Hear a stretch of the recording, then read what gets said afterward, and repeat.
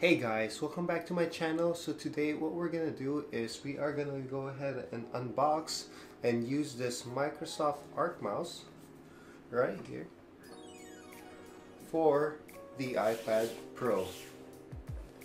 Alright, let's go ahead and go on first with the unboxing.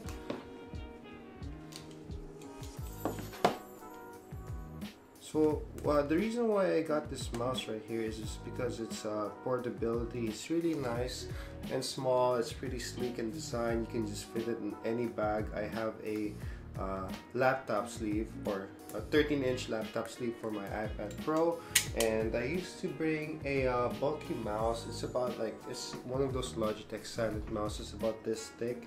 The only problem is like my bag. It's my second time replacing my bag already because the pouches inside keeps on breaking because it's not designed to have that thick of a object inside the bag. So this one right here hopefully will fix that issue.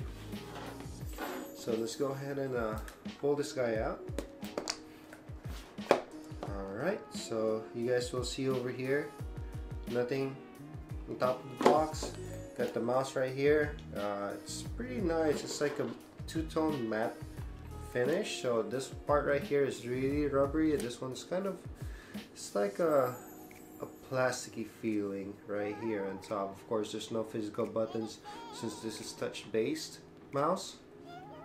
And I guess you can just pull this tab right here, but we'll do that later once we remove everything over here in the box. So if you pull this one up, nice little cardboard right here. Got the instruction manual from Microsoft. Put that aside. And I guess these are just things that it passed. Not too sure about that one. And another guide over here. And let's see if there's something else that came in the box.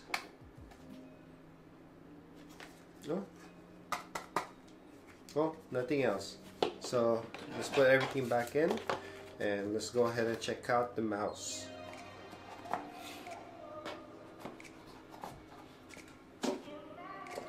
Alright, now that everything's back in, this one right here is the mouse. So it's pretty nice and slim. You can see over here, here's my iPad Pro in comparison, and here's the mouse. You can see how thin the mouse is compared to the iPad Pro.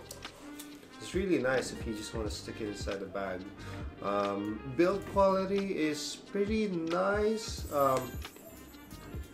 The fact that it's like a bendable mouse, it doesn't feel like it's gonna break over time. Of course, you keep bending it.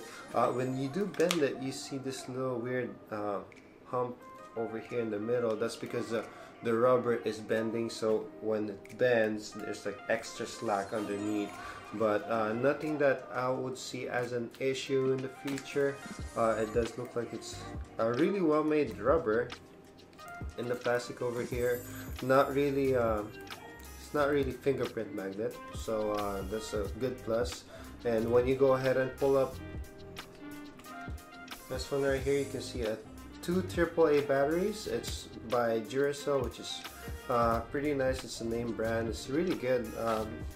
This battery is really good as far as its longevity. Well, as far as like use-wise goes. Alright, so that's it for this guy. I went ahead and removed the tab, that way we can see how we compare this one on the iPad Pro. So when you go ahead and bend this one, you're gonna see a blue light. That means it's activated. So when this mouse is like this, flat, it's off. You don't see any blue light. There's no functionalities. There's no presenter button or anything like that. But when you do bend it, see the blue light starts blinking, as well as the blue light on top. Sorry, the white light on top starts blinking. So to pair this one, let's go ahead and go to your iPad settings right here. And then we're gonna go to Bluetooth. When you go ahead and scroll down, First, let's go ahead and bend this one. Let's go ahead and click accessory. There you go. So Microsoft Arc mouse, Bluetooth pairing request. So let's click pair.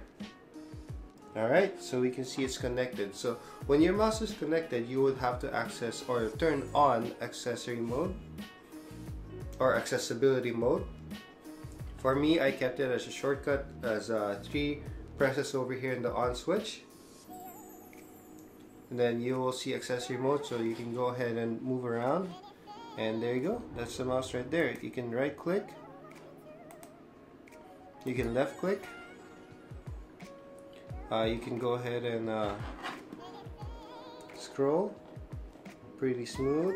However, there's no metal button for this mouse, not like other mouses where if you click the button on the scroll wheel, it goes automatically back to the home screen. This one doesn't, so it just left and right click and then scroll. That's it for this mouse.